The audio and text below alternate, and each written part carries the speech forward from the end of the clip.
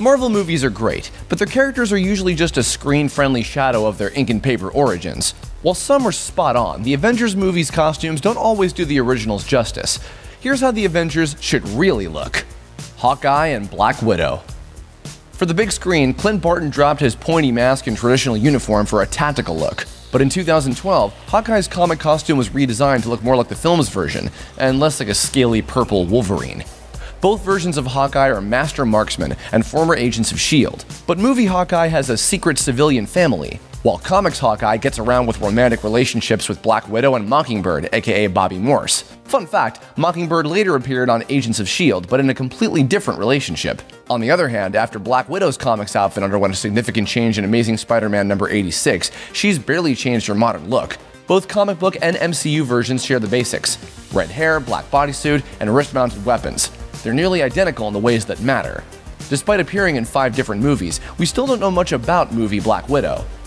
Age of Ultron's flashbacks revealed a little of her history, specifically her training to be a Soviet assassin from a young age. She switched sides after Hawkeye spared her life and has been a good guy ever since. Her comic counterpart has the same broad strokes, including her Soviet training and defection to America.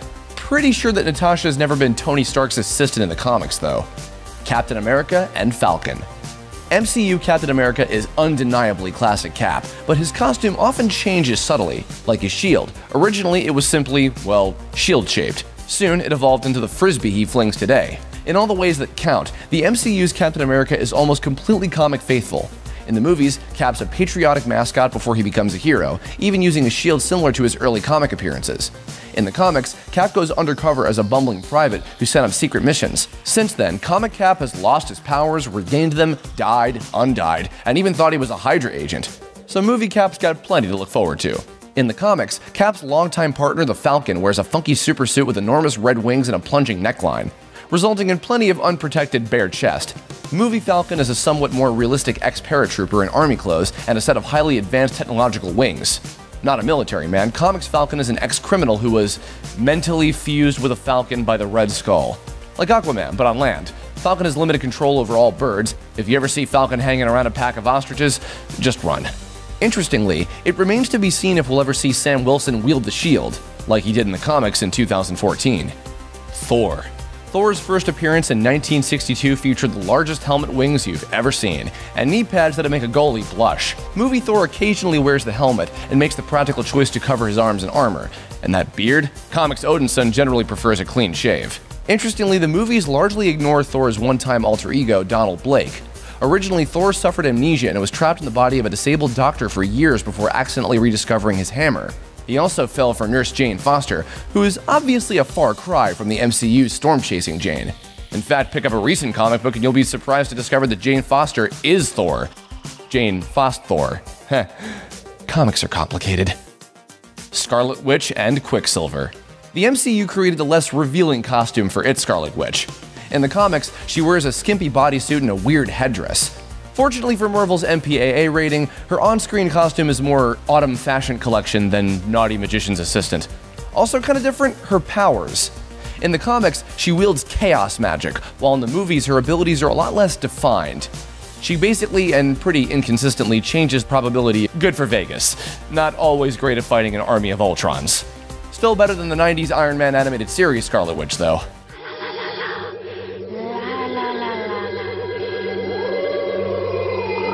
Yeesh.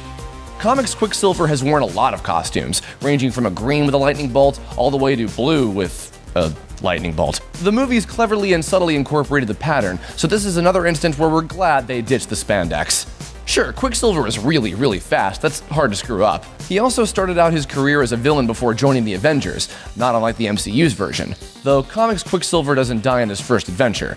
Instead, he marries an inhuman woman and has a full life. Let's not even touch Ultimate Quicksilver and his romantic relationship with his sister. Let's leave that for Star Wars, shall we? Ugh. Vision. On the page, Vision's an android with a simple design, bright red face, green and yellow costume. It's punctuated with a solar jewel on his forehead. Movie Vision is distinctly more robot-like, covered with mechanical patterns, as though the designers wanted folks to be sure that this guy's a robot. The giant yellow comics collar? Gone. The biggest difference is that while Vision's solar jewel is powerful in the comics, it's nothing like the Infinity Stone his live-action counterpart wears. On the other hand, Vision and Scarlet Witch are an item in both the comics and the movies. Romance. Hulk. Movie Hulk and comics Hulk are both big green rage monsters, but MCU Hulk leapfrogged over his original look. When Bruce Banner first transformed, he was gray. Hulk soon turned green, but occasionally turned gray again, switching wildly between smart and stupid depending on the color and whatever the writers wanted to do at that time. Comics Hulk became irradiated during a heroic act, but movie Hulk turns into a monster because of a failed science experiment. It took years for comics Hulk to change from a semi-intelligent gray dude into an incoherent green dude. But Hulk's film transformation omitted Hulk's sad decline into madness. He just started out stupid. And that Black Widow romance, the one that came out of nowhere, straight up movie bunk. Black Panther. Prince T'Challa hasn't changed much, usually just some variation on black spandex. Occasionally he makes a mouth hole and sometimes he rocks a cape, necklace of teeth, or gold accoutrements. Movie Panther is much of the same so far. In the comics, Wakanda wasn't known to the US until it traps the Fantastic Four, but by the time we meet movie Black Panther, his country's already set up diplomatic relations with the rest of the world.